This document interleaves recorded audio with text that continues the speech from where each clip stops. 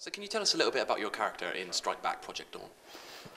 Colonel Eleanor Grant, she is the commanding officer of Section 20, which is the Special Ops unit, and she's very cool, very tough, very deadly.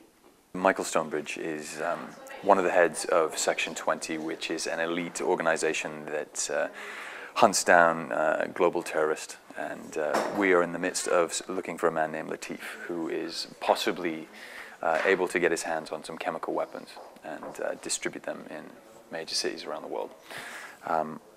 Michael is pretty straight-laced, pretty by the book. I think his biggest challenge throughout this show is trying to maintain some sort of balance between his marriage and his work life, which is sort of, you know, this gun-toting military SAS guy and being a father and a husband. Damien Scott was ex-Delta Force, dishonourably discharged through no fault of his own, and Section 20, a British Black Ops Army unit, come to find him and ask for his help in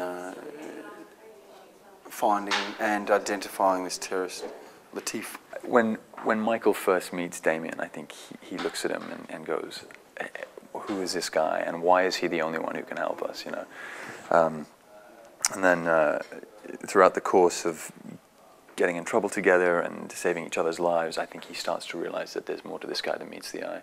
And there's a continuing story arc sort of running through this series. What hints can you give us about that?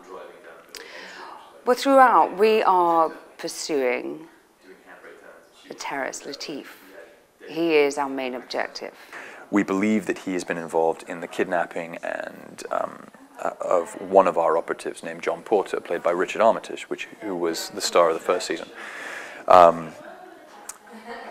We find out that Latif has possibly got his hands on some chemical weapons and a means that is quite questionable, a questionable means of deploying those in major cities around Europe. And so the main story is kind of finding him, tracking him down, tracking the other assassins and the other terrorists that he's using to get his hands on these weapons. And it's kind of that, you know, that tree that goes out from underneath him, the kind of pyramid effect of people he's using. I think for Colonel Grant, there's almost there's a respect, because they're equally intelligent, you know, very well matched, but on either side of the law as such. So her pursuit of him ends up becoming quite personal. It seems like filming Strike Back would be every boy's dream. Is it as much fun as it looks? It is, dude. It is. Yeah. Straight out. Yeah. It was that much fun. Literally, it was live fire exercises on the shooting range with MP5s, M4s, Dragunov sniper rifles. We were doing room clearance, you know, going in full webbing, flat jackets, helmets, all the gear, learning how to clear a room. Jump out of choppers, hang out of choppers, you know, bash people, and you know, all bad guys. Chase girls around, blow shit up. We did evasive maneuver driving, where we trashed a BMW and drove it all around downtown Cape Town, all by doing handbrake turns and shooting out the window. I mean, it was ludicrously good fun. That's our days at work. Yeah, that's quite fun. It's quite a lot of fun. In terms of the action and the sense of scale, do you think that Strike Back is quite unique in terms of British television? Oh, definitely. I don't think we've done anything like this before. I mean, I love all the spy stuff that we have and the spooks and things like that, but I don't think it's been done on British television on this scale. And would you be interested in starring in a third season of Strike Back if the opportunity arose? Yeah, dude. Yeah. Or fourth or fifth. You know, it's a great way to spend 6 months. I would absolutely be up for it.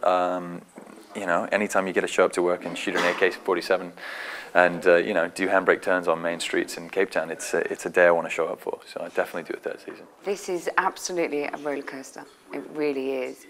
And as I said, it doesn't stop. It really doesn't stop. And if you want thrills, if you like your action, if you like a little sexy time, we've got it all. We've absolutely got it all. So, you know, regardless if I wasn't in the show, I'd be watching it. It's my type of thing.